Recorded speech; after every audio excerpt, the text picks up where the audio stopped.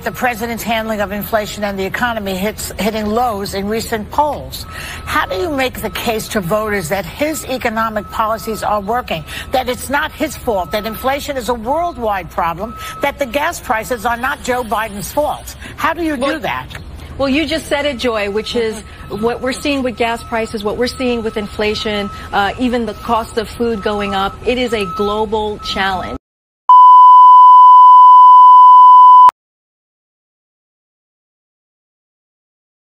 And a lot of that is connected to Russia's war. And if we think about it, let's step back for a second. When the president walked into the White House over a year ago, the economy was tanking. Yeah. Schools were closed. Small businesses were shutting down. We were in a very dire situation. No! God, please, no! No!